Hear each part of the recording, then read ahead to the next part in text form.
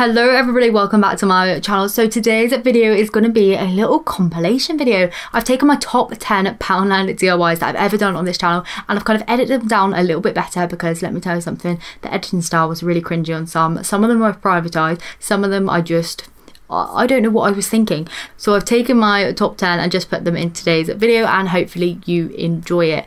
All of these kind of DIYs are transferable still with items that are available in Poundland, so I would recommend going in there and having a little look still, even though some of these DIYs are quite a few years old now, they are still able to be made. So yeah, hopefully you enjoyed today's video and I'm just going to get started with the first one.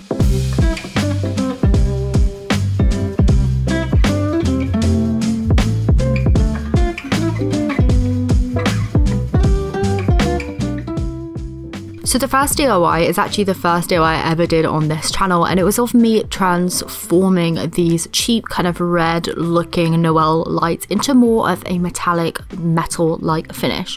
So what I did was I made sure that they were all working and everything because I didn't want to make, you know, a difference and then they didn't work. So I made sure they were all working, installed all the batteries, then just kind of lightly sanded it and buffed it so that the paint could stick to the surface. Once I had done that, I taped off the little bulbs and then I just sprayed it using Rust-Oleum spray paints. So these are in the gunmetal shade and just the bright silver shade, and I just kind of made that a little bit patchy, just like kind of normal rustic kind of metal would be. To make it even more rustic, I actually went in with like a multitude of different paintbrushes and different kind of shades of acrylic paint. So I used black, a really dark brown, and this red toned brown just to kind of like add like almost like rust to the actual end finish, the end product, just to kind of make it look a little bit more rustic. We have quite a rustic like theme of Christmas decor going on in our front room, and yeah, I just really like these. So I still have these, I put them up in the window still. I really like them. I did do one final last step, as you can see here, using the Sharpie pen, just because there was a little bit of red plastic at the back, so I just touched that up a little bit. So this is the before there with the red lights, and this is the after. This is still where I put mine, and yeah, that's what they look like from the back. Moving on to the second DIY, this one here I also still have, and I just made these little mini wreaths. So I used this kind of wreath, make your own wreath like garland type thing from Poundland. They still sell this. I definitely seen it in there this year because I've got it on camera. But yeah, you can just kind of use this, cut it in half and then make a loop with like that half, and then just kind of wrap the rest of the half around it. Do you know what I mean? So take the garland, cut it in half, make a loop with kind of a little bit of it, and then with the rest of the half you can just kind of wrap that round and thicken it up. I added a little kind of loop to mine using this stripy ribbon. I added a bow onto that just from some extra kind of, you know, interest, and once that was done my wreaths were then complete. So I did 4 of these in total, using 2 garlands to make the 4 wreaths. They do look a little bit sad, but I think I'm going to actually use these in a DIY this year, maybe like bulk them out with some real foliage and use them for wreath bases. So yeah, I thought I would include that one. For the third DIY today, I'm actually just going to be taking a little ornament, and this is a really simple one, just hot gluing that down into a jar. This jar here I also got in Poundland as well as the Snowman, and I just kind of hot glued that down to the bottom, and then I added in like a little bottle brush tree, I added in some fake snow and stuff, and just kind of made like a little scene in the jar. So this jar is actually one from like the garden section of the Christmas stuff, you know, here you get like outdoory bits sometimes, but that actually already had the lights and stuff in it, like attached to the lid, so the battery pack was in the lid. But if you can't get hold of that, then you could still do this. They sell the little kind of wired fairy lights in there, and you can use those in the jar and just turn them on. How cute is that? Okay, DIY number 4. This one here was a definite winner. This one here was from last year. I love it. I still have this, and along with a whole other load of nutcrackers. But basically, whenever I see a cheap nutcracker now, I just want to give it a little helping hand. So I actually have, obviously all these are on full video, but I will be leaving all the videos down in the description. But I just stripped this little guy back, pulled all the fur off, removed all the hot glue, repainted him, and he was a good one. Like honestly, I have a couple of these on my desk right now. You'll see them in the intro and outro of this video. They've turned out perfectly. Their colour scheme matches like all my other little fun coloured bits, and yeah, I had an absolute ball making these and turning them into kind of really cute little nutcrackers, especially ones from Poundland, because look, £1 and you got this cute nutcracker. If this was in like a fancy store at Anthropology, let's face it, it would literally cost you about £10–12 for a little one, and yeah, £1 that cost.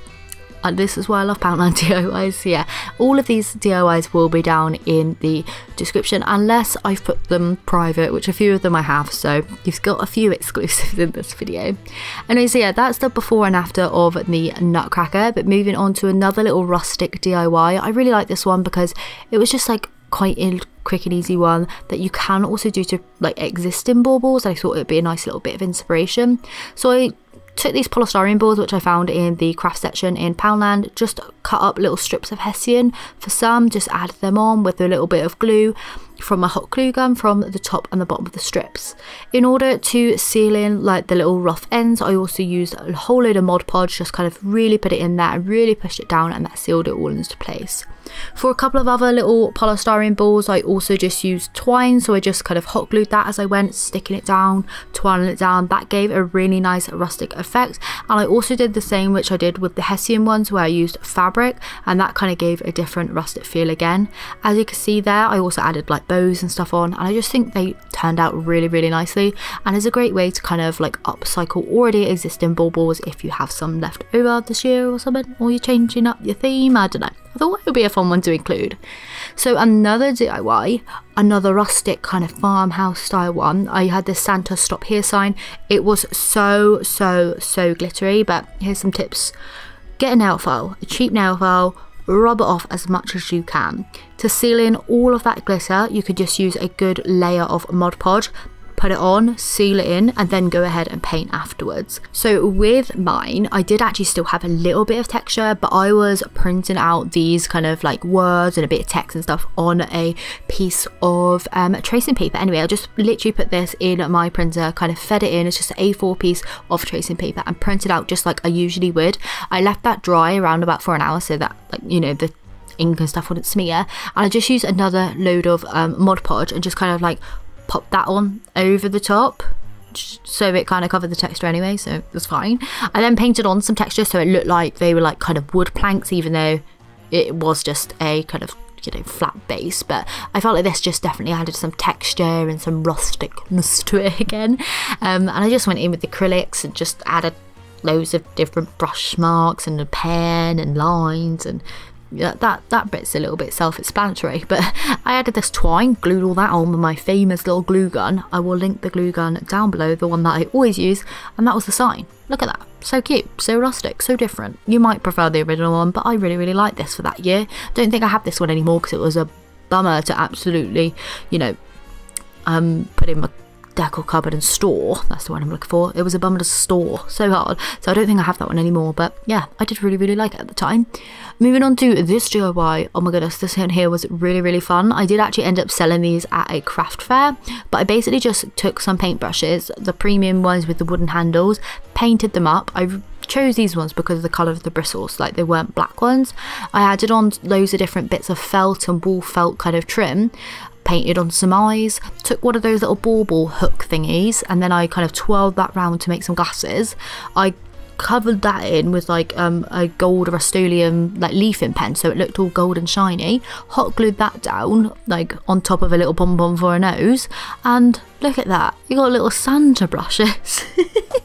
I love these. I thought these were so fun, and it's definitely a really fun DIY to do like with kids and stuff. But yeah, really like that. So for the 8th DIY for today's video, I wanted to show you the bottle brush trees that I did last year. Really simple DIY, but really effective. Really love this. I still kept all of the bottle brush trees from this video, but basically I just bleached a load of dark ones that I picked up for really cheap in Poundland. These ones here were like in a pack of 5, I think, for £1, and as you can see there, like the colour changes literally just within seconds, like literally right in your eyes, like right in front of your eyes, just to say.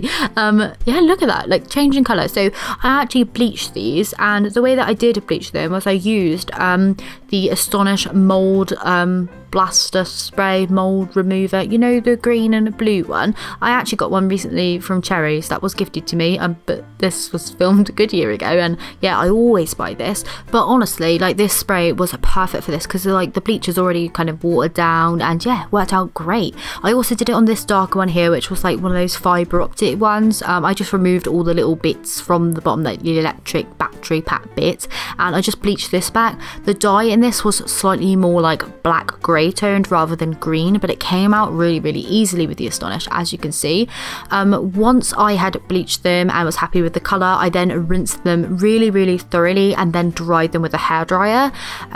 But for some of them I did actually dye them, so I took this Dylon kind of dye and I took a pink one and I ended up just sitting it in like a jar with that dye and some salt, rinsed that off, hair dried that, and then once that was dry they turned out like bright pink. They were awesome. So yeah, that's what they look like, bleached and dyed, and yeah, you can just have a bunch of fun with this. Honestly, it saves you a fortune, and yeah, I just love that. I mean, apparently I'm loving everything at this point, but still. That's why they made my top 10. For number 9, these are in no particular order, by the way. I actually just like pimped out this little chopping board. Poundland do have these chopping boards in again this year, but they're actually much thicker, so like the quality of them has improved. I just painted it white, painted on Gingerbread Man, added some details around the edges, added some details onto the Gingerbread Man, and I displayed it on the fireplace in the kitchen. It's a great DIY to do, really simple and easy one, and obviously you can do this at your own leisure, just watching, don't know, I'm a Celeb, watching a Christmas movie or something, and you could just have a little painted kind of chopping board. I really like using kitchenware and having that painted and stuff as decor pieces and using it in the kitchen, so that's why this one here made my top 10. The last DIY I have, number 10, is actually just this little jar DIY, just because I wanted to show you what you can do with the bottle brush trees. So I actually use salt in place of fake snow. Again, another little trip, you can use salt. You can also use sugar, but salt seems to be cheaper, so I just used salt. That was actually from Poundland. Again, just showing you there quickly that I bleached the trees in the exact same way as mentioned as before, and I just kind of like styled them up in the jar there, added some twine on, a little label, and that's what this turned out like. I think it's a great little centerpiece. Can add a little touch to like a little like TV stand, like I said, in the middle of a table as a centerpiece. But yeah, really love that, and I love the little mix of the trees in there. Really cheap and simple, and just from Poundland. And that is the end of today's video. I hope you have enjoyed it. Let me know which one of the 10 was your favorite, whether or not you've seen any of these before on my channel. If you've been making any Poundland DIYs, if you've seen anything in there that you think that maybe I should have a little go and redecorate or DIY or whatever. But yeah, I would love to hear from you down in the comments. Thank you so much for watching, and I will see you very soon for another video. Bye.